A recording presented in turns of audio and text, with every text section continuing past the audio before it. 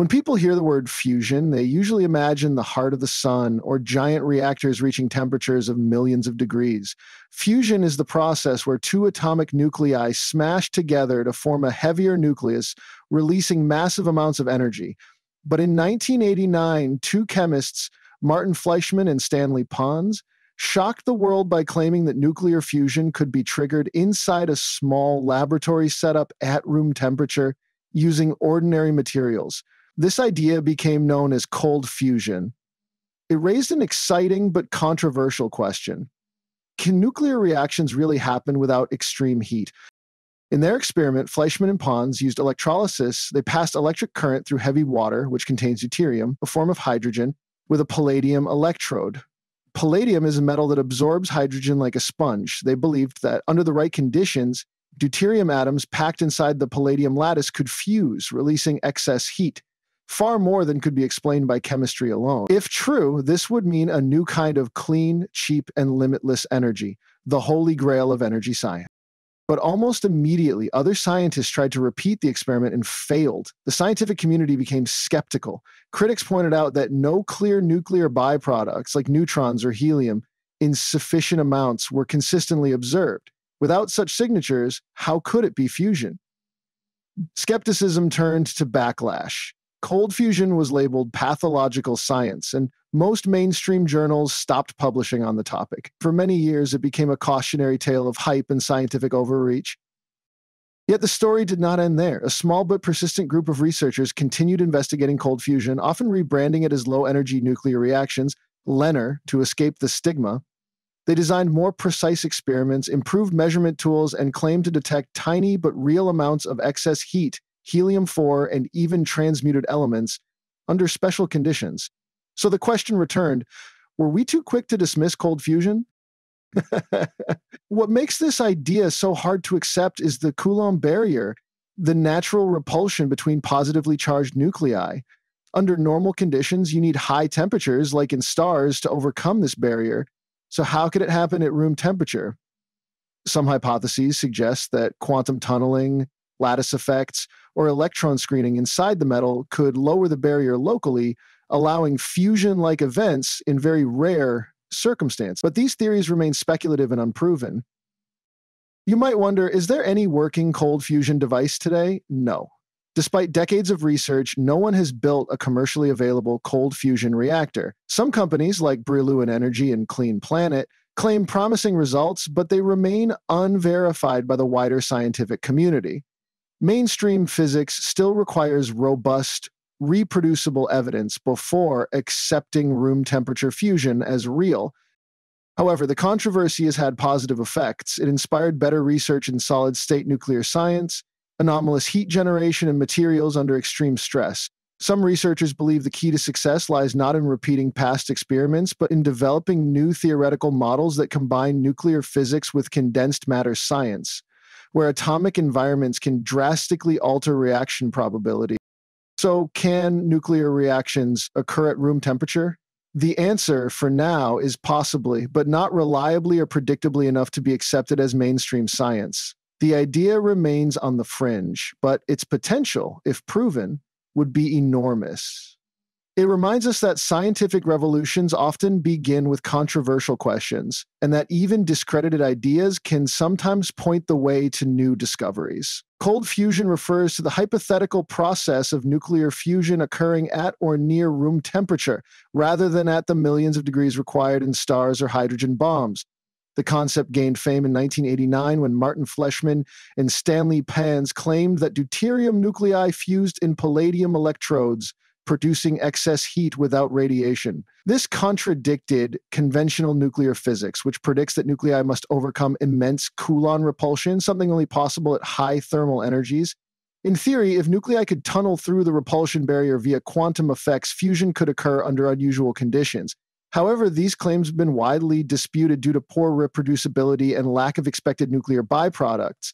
Fleischmann and Pons reported calorimetric measurements showing unexplained heat generation from an electrochemical cell. It's like claiming ice can spontaneously boil water without a stove. So surprising, it demands extraordinary evidence. For two atomic nuclei to fuse, they must approach within a femtometer scale distance, overcoming the electrostatic repulsion, Coulomb barrier between their positive charges. In stars, this is achieved via extreme heat and pressure, enabling nuclei to collide with sufficient kinetic energy.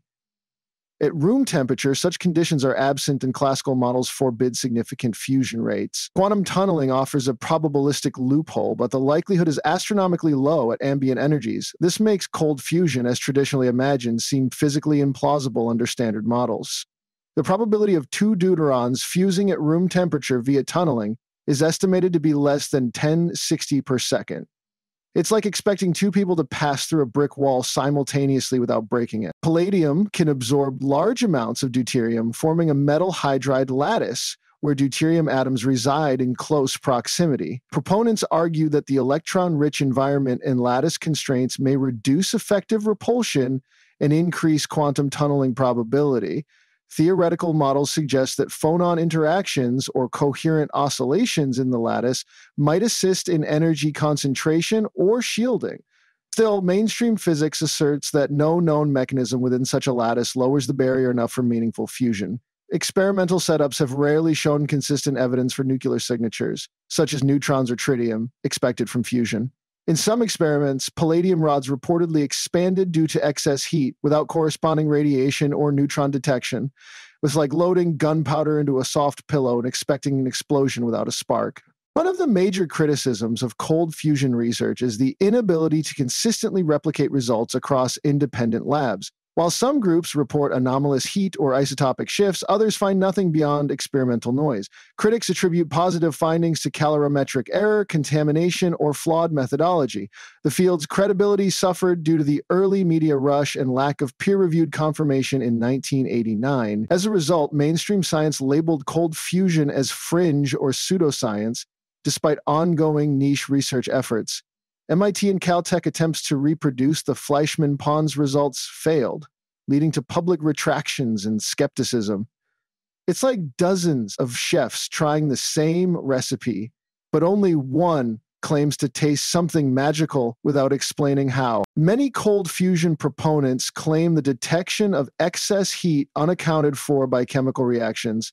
Calorimetry, the science of heat measurement, is extremely sensitive to environmental factors like insulation, electrolyte changes, and electrode surface area. Critics argue that these excess heat claims often fall within measurement uncertainty or lack proper baselines. Supporters counter that some experiments produce energy densities far exceeding chemical limits, suggesting a nuclear origin. The debate continues over whether this heat is real, reproducible, and nuclear in origin. Some cells reportedly produced heat equivalent to several megajoules without detectable chemical fuel. It's like finding a warm stove in a locked room and debating whether it was on or just poorly insulated. If cold fusion is genuinely occurring, it should produce nuclear byproducts like neutrons, helium-4, or tritium, depending on the fusion pathway. Most experiments, however, either fail to detect these or report them at levels inconsistent with the measured heat. For instance, if deuterium fusion occurs, one expects either helium-3 and a neutron or tritium and a Some researchers have claimed detection of helium-4 in heat-producing cells, but results are often contested for lack of proper controls or contamination issues. Without clear nuclear evidence, claims of cold fusion remain speculative. Helium-4 detection has been cited in some high-profile cold fusion claims, but without corresponding neutron counts. It's like hearing fireworks, but never finding the smoke. Something is missing in the chain of evidence. Several alternative models have been proposed to explain cold fusion phenomena, including low-energy nuclear reactions LENR, hydrino states, quantum coherence in metal lattices, or collective excitations. Some propose that non-classical mechanisms such as local energy concentration or electron screening might enable rare fusion-like events. Others suggest exotic states of hydrogen or plasma clusters might bypass normal nuclear rules. However, these theories are highly speculative and often lack rigorous mathematical or experimental validation. They remain outside mainstream nuclear physics and are not widely accepted. The Wheaton-Marson theory proposes weak interaction-based neutron formation in metal hydrides as an alternative to fusion.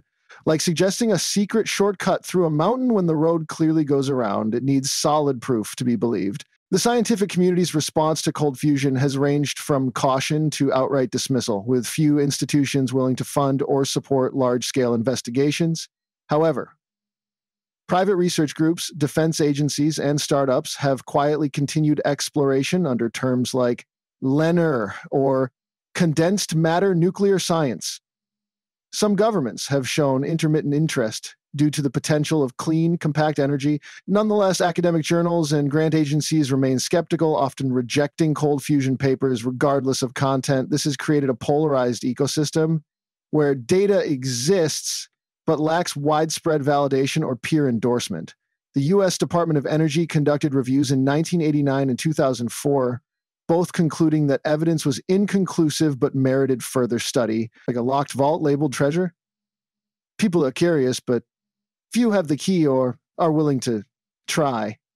If cold fusion or an LENR-like process is ever demonstrated beyond doubt, it would revolutionize energy production, nuclear physics, and even planetary science. A compact, safe, and low-radiation fusion source could power homes, vehicles, and space missions with deuterium from seawater. However, without reproducible evidence and theoretical grounding, cold fusion remains a high-risk, high-reward research avenue. Its legacy highlights the tension between scientific conservatism and exploratory freedom. Continued investigation may yet uncover unknown, low-energy nuclear processes or finally close the chapter on cold fusion. If real, cold fusion would offer energy millions of times denser than chemical fuels, with minimal environmental impact. It's like chasing a ghost in the machine.